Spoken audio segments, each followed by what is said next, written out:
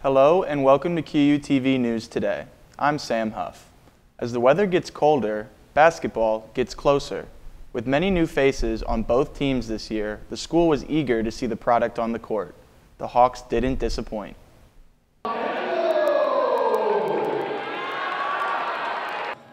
The Quincy basketball program hosted their annual Hoopfest last Thursday.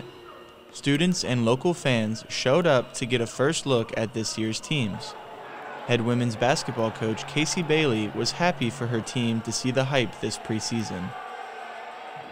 Yeah, no, we're excited. I mean, we have 11 new faces, so I know the community is interested to see what we're going to look like. And although we're not scrimmaging tonight, do a three-point contest and a skills contest, but this group's working hard. Super excited to put them in front of someone else besides just us, and then eventually, obviously, kick off season and lace them up against someone else.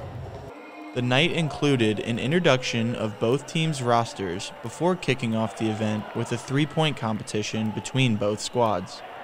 Hoopfest was very interactive as many supporting fans were able to participate in musical chairs, a balloon pop race, and a skills competition.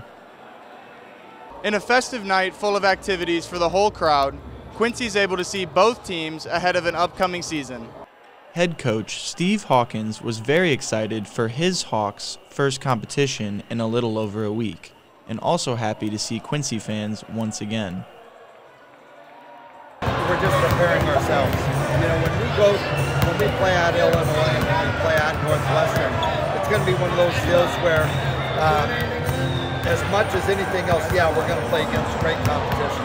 We've got 15 guys on the roster, and 7 of them have never seen a college floor yet. You know, so to go on a road trip and to kind of go through a dress rehearsal, but for our guys to be able to go through that routine would be really big for us. With an evening packed full of fun, both teams look to focus on their season opening.